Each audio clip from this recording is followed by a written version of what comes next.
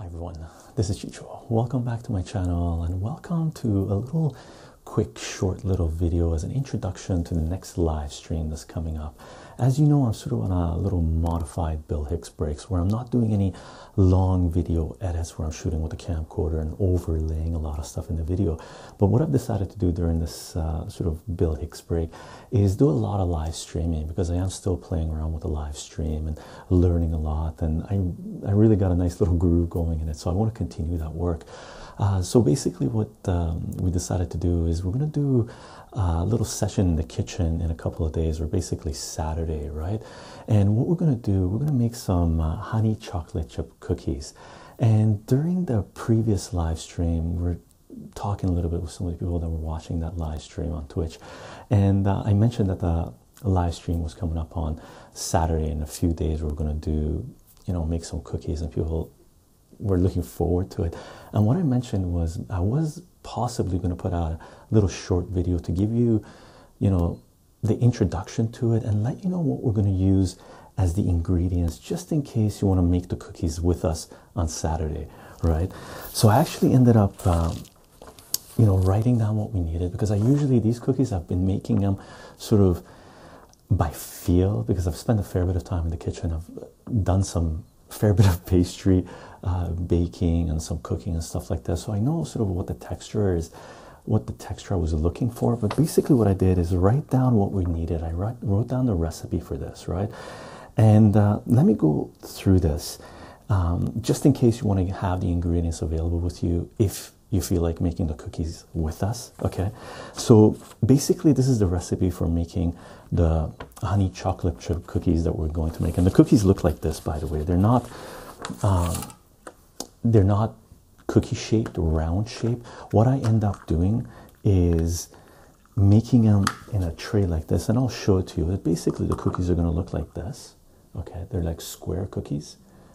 And this is a batch that I made last week, and we already went through it. So I just took one and saved it in the freezer so I could show you what it's going to look like, right?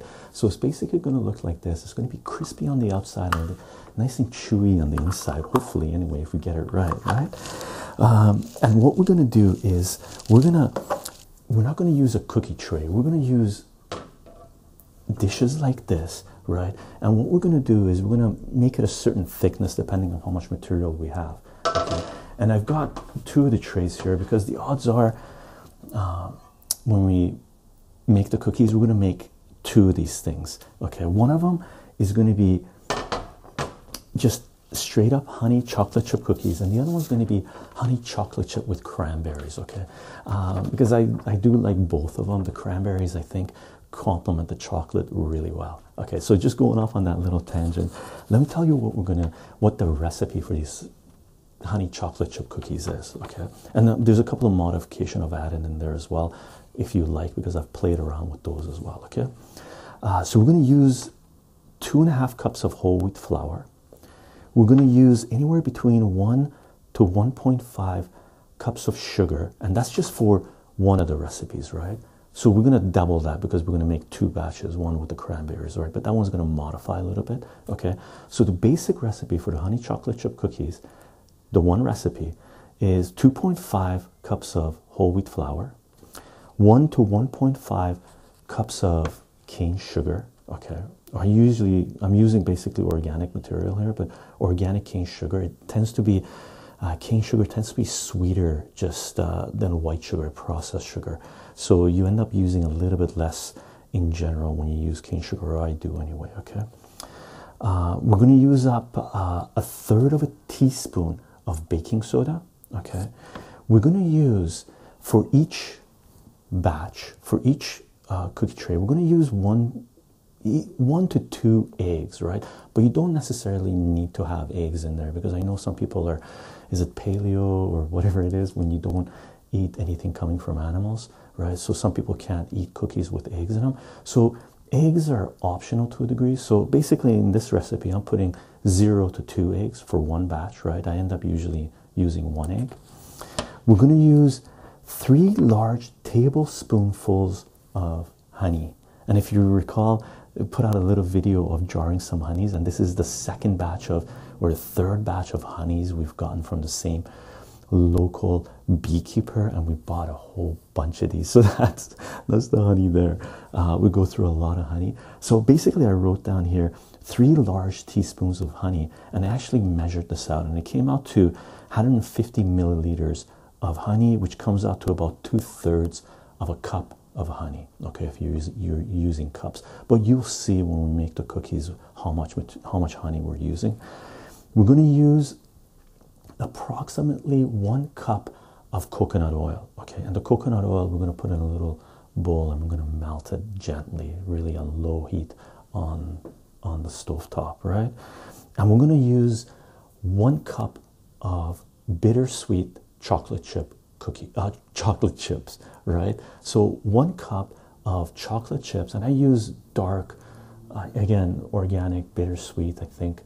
We'll look it up when we do make the cookies, look on the thing, make sure it's the exact same type, but basically 1 cup of chocolate chips, and that recipe is for 1 batch, right? So we're going to make 2 batches, and in the second batch, what we're going to do is we're going to use maybe 3/4 of a cup of the chocolate chips and 3/4 of a cup of lightly sweetened cranberries, dried cranberries. I might kick it up to 1 cup of chocolate chips and 1 cup of cranberries, because I really like it when it's like got a lot of cranberries, a lot of chocolate chips. And as far as one option I do use when I'm making these cookies, sometimes I don't use 2.5 cups of whole wheat flour. Sometimes I modify the recipe by adding coconut flour. So you have to, do it to your taste. Okay, and as I said, we're basically going to use these trays, and we'll go through the process of how to do this. I actually wrote this down. Usually I just go into my automatic mode and do things, but I wrote it down so we do things in the proper steps. Okay, so if you feel like baking with us on Saturday, okay, I think it's at 11 a.m. I'll add the link in the description of this video on the Twitch channel and stuff like this. You can check out the info, the exact time that we're going to start. And I think I set the time for a couple hours. I don't know if it's going to take us a couple hours. Making cookies is pretty rapid, very fast. Okay, and obviously you need your general materials you use to make cookies, to do baking, to do cooking, and a little spatula and whatnot. Okay, but we'll take care of all that on Saturday and end up making our cookies, and hopefully they turn out well, and we can munch on those things for about a week or so. Usually one tray like this, one tray lasts us for 2 or 3 days, because we do like munching on it, but a couple of trays might last us a whole week, right? And you don't do this very often. You can't have cookies going all the time. It's sort of not good to eat cookies every day, right? That's it for now. I guess I'll see you guys in live stream. Hope you can make it. Bye for now.